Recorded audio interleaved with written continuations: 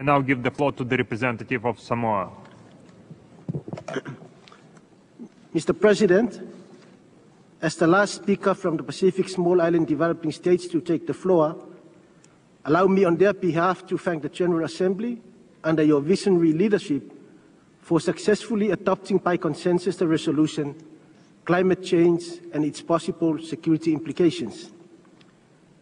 This is a momentous occasion in the life of our organization and a high point in Pacific Seat's continuing efforts to underscore the existential threats of the adverse effects of climate change on our smaller and more vulnerable island countries.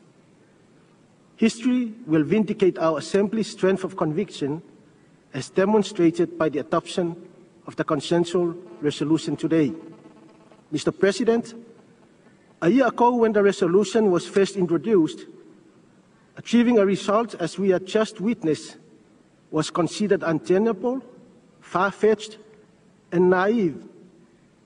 Even a few weeks ago, a consensual resolution remained all but elusive, and our Pacific Seats members were beginning to question whether we had the perseverance and determination to pull this one off.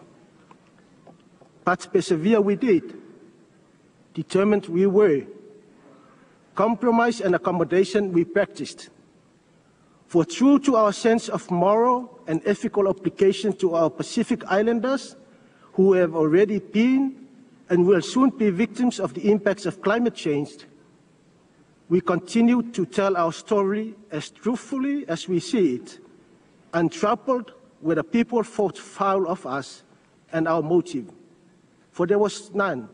There was no ulterior aim other than to share the truth with the rest of the world. After all, some of our members have the high moral ground to insist on having their stories told from their simple perspectives, uncluttered by other agendas, world dynamics, and unfounded concerns.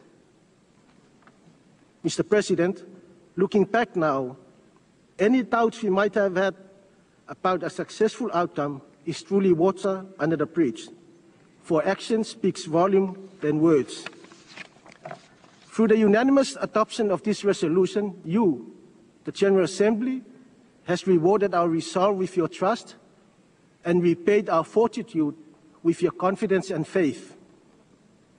For those member states who believed and stood by us from day one, through the thick and thin of the negotiations, no reward suffices, because none was expected.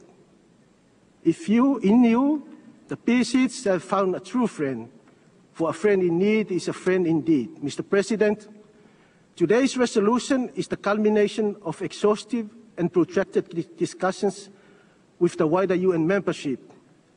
The text of this finely balanced resolution is the result of Indonesia's pivotal role in bringing together all parties in an effort to bridge differences while respecting stated positions, and we wish to join others in acknowledging Indonesia's leadership in this regard.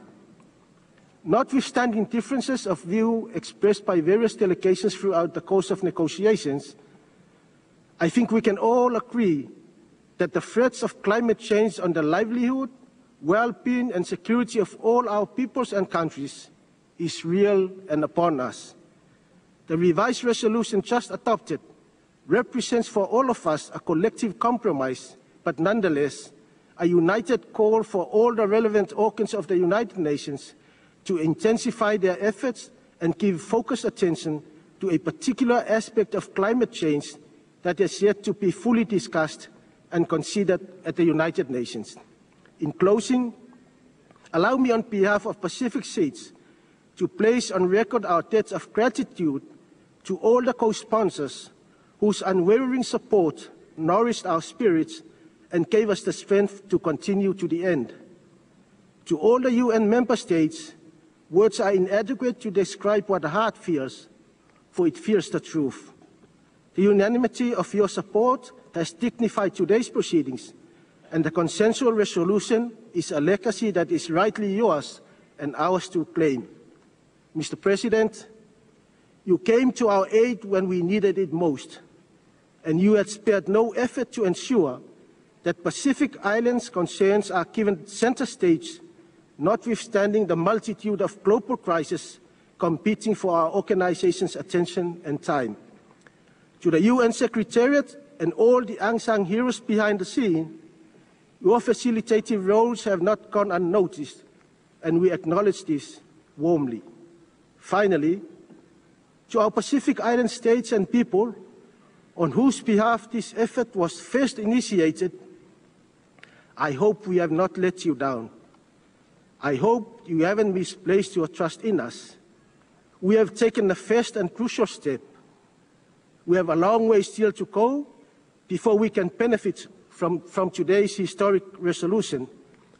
The United Nations is our sanctuary and our last place of resort, and we have every faith that it will not let us down in the long and uncharted road ahead.